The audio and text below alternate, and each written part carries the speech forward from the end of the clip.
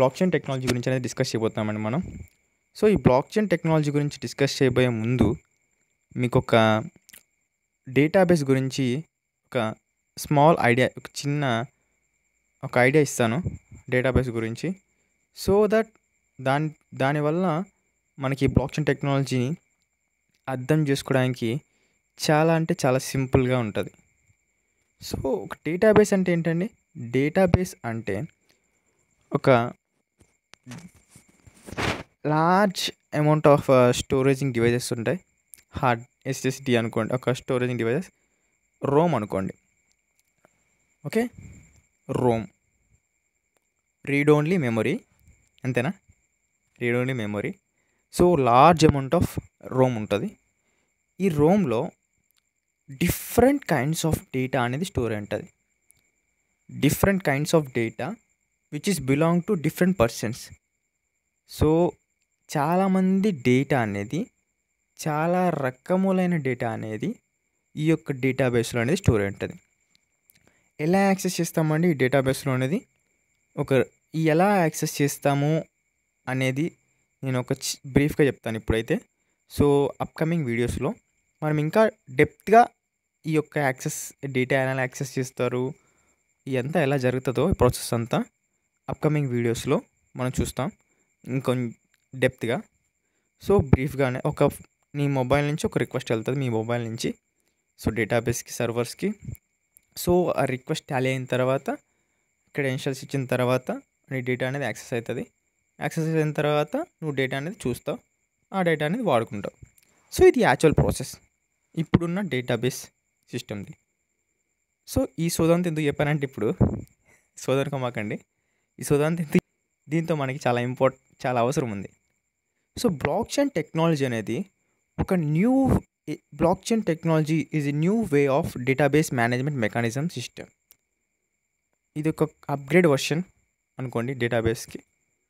So డేటాబేస్లో అనేది ఏంటంటే ఒక సింగిల్ లొకేషన్లోనే డేటా అనేది స్టోర్ అవుతుంది. సో దీనివల్ల మనకి ప్రాబ్లమ్స్ ఏంటంటే, ఎవడైనా సరే ఈ ఒక్క ప్లేస్లో ఉంటుంది కాబట్టి డైరెక్ట్ ఒక్క డేటాబేస్ని హ్యాక్ చేసి డేటాను మొత్తం డిలీట్ కానీ, మోడిఫై కానీ, చేంజ్ కానీ, ఏదన్నా మెరిట్ చేయడానికి ఛాన్సెస్ అనేది హ్యూజ్గా ఉంటుంది. సో ఎవరనేది దాన్ని మనం గుర్తుపట్టలేం.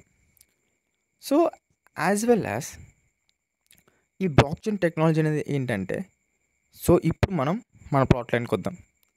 సో ఈ బ్లాక్ చైన్ టెక్నాలజీ అంటే ఏంటంటే, the technology that is used for N database that will help us to avoid any type of cheating or changing or deleting or hacking the data.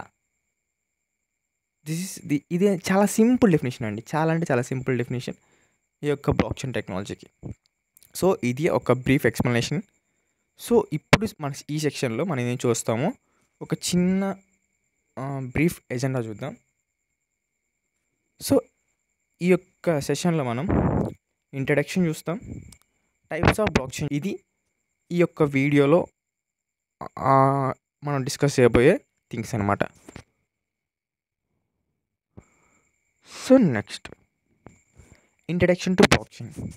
Already మీకు నేను block chain గురించి introduction ఇచ్చేసాను at beginning of video. So మళ్ళీ ఇంకొకసారి repeat చేస్తాను. Upgraded technology, ఇది ఒక new technology. ఈ టెక్నాలజీ వాడటం వల్ల డేటాబేస్లో మనకి ఎలాంటి చేంజెస్ ఉంటాయంటే, ఎటువంటి ఇల్లీగల్ యాక్టివిటీ జరగడానికి ఛాన్సెస్ లేవు అనమాట. సో ఒక డిలీషన్ కావచ్చు, ఒక చేంజింగ్ కావచ్చు, మోడిఫికేషన్ కావచ్చు, లేదా హ్యాకింగ్ కావచ్చు. ఈ నాలుగిట్లో ఏవి కూడా డేటాబేస్లో జరగటానికి ఎటువంటి ఛాన్సెస్ లేకుండా ఈ బ్లాక్ చైన్ సిస్టమ్ అనేది మనకి హెల్ప్ చేస్తుంది అనమాట. సో బ్లాక్ చైన్ అనేది growing list of data blocks అనమాట. అవేంటంటే ఒకదానికొకటి లింక్డ్ అయి ఉంటాయి, లింక్డ్ టుగెదర్.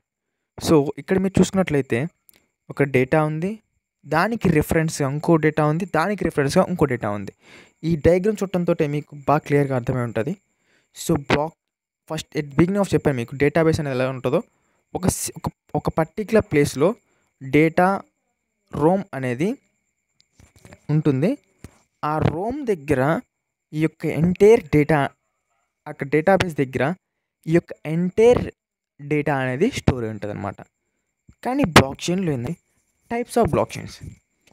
బ్లాక్ చైన్స్ అనేవి మేజర్గా 4 కేటగిరీస్ ఉన్నాయి. Public block chain, private block chain, consortium block chain, hybrid block chain. So వీటి గురించి మనం ఇప్పుడు చూద్దాం. సో ఇది డయాగ్రామాటిక్ రిప్రజెంటేషన్స్ అనమాట. వీటిని చూస్తే మనకి క్లియర్గా అర్థమవుతుంది, ఇంకా కొంచెం ఎఫెక్ట్ మీకు ఇంకా క్లారిటీ వస్తుంది వీటిని చూసిన వెంటనే.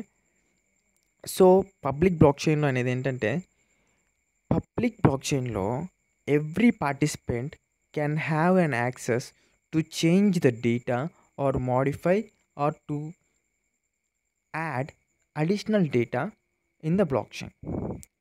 సో బ్లాక్ చైన్ అనేది ట్రాన్స్పరెంట్, అది కామన్ అనమాట. కానీ ఈ యొక్క చేంజింగ్ అనేది అంటే వాళ్ళకున్న పవర్స్ అనుకోవచ్చు. ఇక్కడ డేటా చేంజ్ అనేది ఒక పవర్ బ్లాక్ చైన్లో. సో ఈ పవర్ అనేది అందరికి ఉంటుంది పబ్లిక్ బ్లాక్ చైన్లో. ప్రైవేట్ బ్లాక్ చైన్లో అలా కాదు. ఈ పవర్ అనేది ఆథరైజ్డ్ పర్సన్స్కి ఉంటుంది. సో ఆథరైజ్డ్ పర్సన్స్ అంటే ఏంది, వాడికి ఒక క్రెడెన్షియల్స్ ఉంటాయి, వాడికి ఒక ఈమెయిల్ ఐడి కానీ, ఒక యూజర్ నేమ్ కానీ, ఒక పాస్వర్డ్ కానీ, పాస్వర్డ్స్ ఇలాంటివన్నీ వాళ్ళకు ఉంటాయి.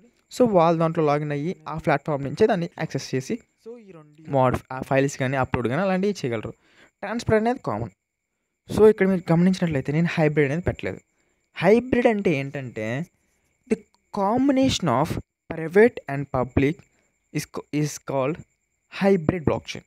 So half of the portion అనేది ప్రైవేట్లో ఉంటుంది, హాఫ్ ఆఫ్ పోర్షన్ అనేది పబ్లిక్లో ఉంటుంది. సో ఈ రెండు యొక్క కాంబినేషన్ హైబ్రిడ్ బ్లాక్ చైన్.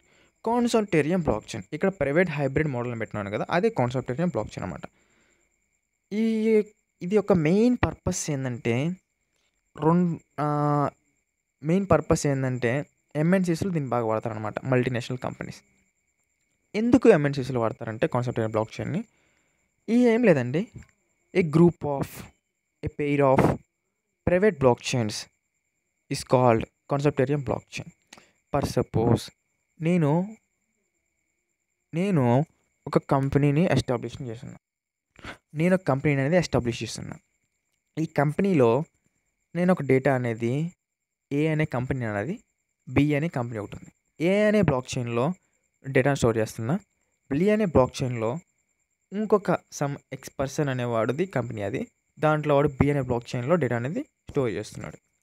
మా ఇద్దరు కలిపి ఒకటే క్లయింట్ నుంచి ప్రాజెక్ట్ వచ్చింది. మేము ఇప్పుడు మెర్జ్ అవ్వాలి. ఈ మెర్జ్ అయ్యి మా క్లయింట్ ఇచ్చిన ఇన్స్ట్రక్షన్స్ ప్రకారం మా డేటాని వాళ్ళతో షేర్ చేసుకోవాలి, వాళ్ళ డేటాని మాతో షేర్ చేసుకోవాలి. అప్పుడే మేము ఒక ఎఫెక్టివ్ ప్రాజెక్ట్ని క్రియేట్ చేయగలం. అంటే కాన్సార్టియం బ్లాక్ చైన్ టెక్నాలజీ అంటాం. సో ఇప్పుడు క్లారిటీ వచ్చిందా మీకు? నెక్స్ట్ సరికి అప్లికేషన్స్ అంటే ఎక్కడ వాడతాం ఈ బ్లాక్ చైన్ అనేది. సో మేజర్గా ఫస్ట్ బ్లాక్ చైన్ అనేది క్రియేట్ చేసింది మాత్రం క్రిప్టో కరెన్సీ కోసం అండి, అది కూడా బిట్ కాయిన్ కోసం. బిట్ కాయిన్ అనేది సతోషి నకామోటో డెవలప్ చేశాడు, తను ఒక జపనీస్ కంప్యూటర్ సైంటిస్ట్. సో ఇదంతా మనకి ఇది bit coin history. So bit coin గురించి మనం తర్వాత చూద్దాం. సో మనం ఇప్పుడైతే బ్లాక్ చైన్ గురించి చూస్తున్నాం. సో క్రిప్టో కరెన్సీ తర్వాత వచ్చేసరికి దీన్ని ఫారిన్ కంట్రీస్లో ఓటింగ్ పర్పస్ కూడా యూజ్ చేస్తున్నారు.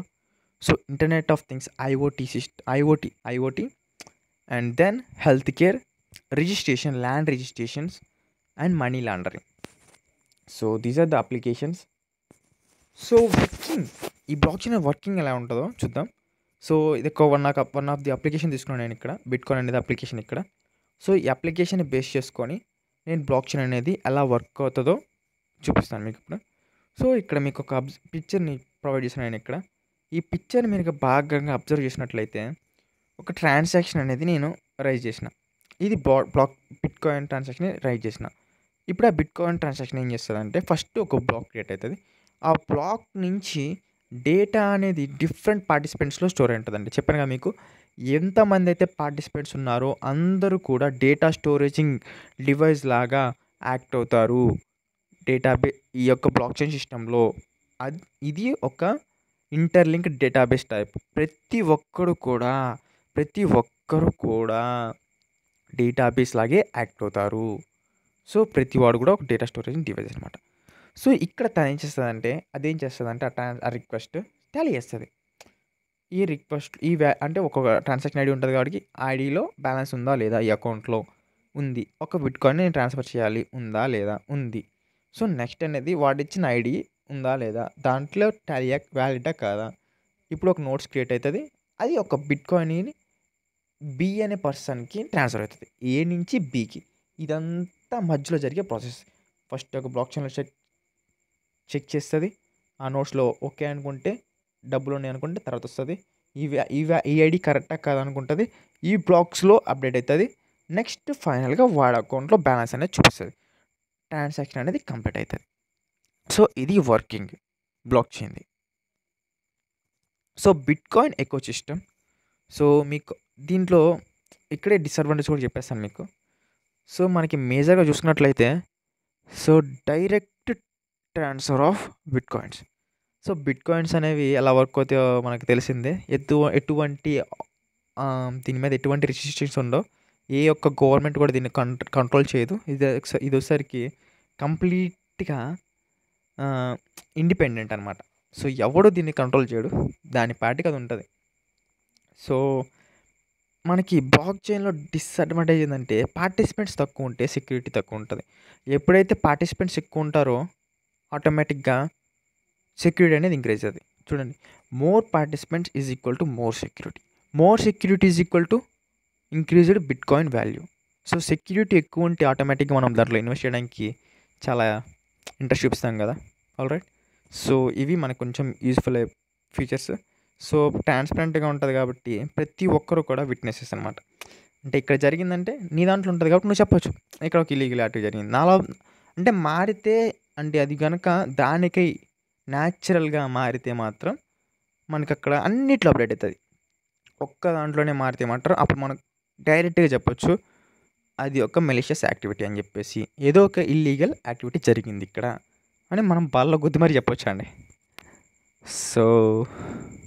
So difficulties, energy consumption, scalability, personal responsibility, money laundering. So block chain technology వల్ల మనీ లాండరింగ్ తెచ్చు, అంటే బ్లాక్ని వైట్గా చేయొచ్చు, బ్లాక్ మనీ నుంచి వైట్గా చేయొచ్చు. సో పర్సనల్ రెస్పాన్సిబిలిటీ అంటే నీ వంతు సహకారం కూడా ఉంటుంది దాంట్లో. సో నువ్వు కూడా ఒక డేటా స్టోరేజింగ్ డివైస్ యాక్ట్ అవుతున్నావు కాబట్టి నీ రెస్పాన్సిబిలిటీ కూడా ఉంటుంది, మన రెస్పాన్సిబిలిటీ ఉంటుంది.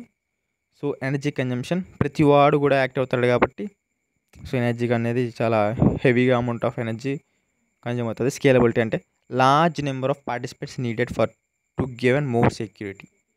So this is the difficulty. అంటే తక్కువ ఉంటే పార్టిసిపెంట్స్ అనేది తక్కువ ఉంటే ఆటోమేటిక్గా సెక్యూరిటీ అనేది కూడా తక్కువ అయిపోతుంది. సో కీ ఫీచర్స్ వచ్చేసరికి ఇన్మ్యూటబుల్. సో ఇన్మ్యూటబుల్ డేటా అనే మాత్రమే రాయగలం, ట్రాన్స్పరెంట్ డేటా స్టోరేజ్ మాత్రం చేయగలం. So resistant against malicious participants, ఎటువంటి ఇల్లీగల్ యాక్టివిటీస్ జరగడానికి ఛాన్సే ఉండదు, కంప్లీట్గా డీసెంట్రలైజ్డ్ ఉంటుంది. సో ప్రతి ఒక్కడికి కూడా ఇది ఒక ఓపెన్ సోర్స్ లాంటిది, ప్రతి వాళ్ళు కూడా దీంట్లో ట్రాన్స్పరెంట్గా డేటాని చూడొచ్చు, ఓపెన్ టు ఎవ్రీవన్ అనమాట. So all right. సో ఫైనల్గా కంక్లూజన్ వచ్చేసరికి సో బ్లాక్ చైన్ టెక్నాలజీ అనే దానికి ఇంకా చెప్పాలంటే సింపుల్గా చెప్పాలంటే 2 ముక్కల్లో బ్లాక్ చైన్ అనేది ఒక new way of mechanism, database management mechanism అనమాట. సో దీని ద్వారా అనేది ప్రజెంట్ ఉన్న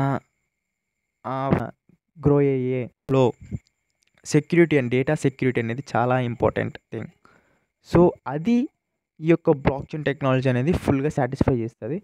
సో అప్కమింగ్ అప్లికేషన్స్ అన్నీ ఈ యొక్క బ్లాక్ చైన్ సిస్టమ్ మీద డెవలప్ అయ్యి వస్తాయి. సో ఇప్పటి వరకు మనం చూసింది అయితే మటుకు థియరిటికల్ పార్ట్ అనమాట బ్లాక్ చైన్ టెక్నాలజీ గురించి. ఒక సింపుల్ ఎగ్జాంపుల్ ఇచ్చినాను మీకు, బ్లాక్ చైన్ అంటే వాట్ ఈస్ వాట్ అని చెప్పేసి. సో బ్లాక్ చైన్ టెక్నాలజీ మీద మనం కోర్సు కూడా ప్లాన్ చేస్తున్నాం. సో అప్కమింగ్ ఇది ఒక ఫస్ట్ వీడియో కాబట్టి సో ఫస్ట్ వచ్చరికి నేను ఇలాంటి వీడియోస్ అనేవి మీకు పెడుతుంటాను. సో అప్కమింగ్లో మాత్రం రాబోయే వీడియోస్లో కోర్సెస్ కూడా వస్తాయి బ్లాక్ చైన్ టెక్నాలజీ మీద. సో వాట్ ఈజ్ వాట్ అని చెప్పాను ఇక్కడ. సో మీకు అర్థమైంది అనుకుంటున్నాను, మీకు నచ్చింది అనుకుంటున్నాను. సో మీకు కనుక నచ్చినట్లయితే లైక్ చేయండి, షేర్ చేయండి, సబ్స్క్రైబ్ చేయండి. సో మీ ఫ్రెండ్స్ అందరికి కూడా షేర్ చేయండి. So love you all. See you in the next video. Feel me like a Hellcat.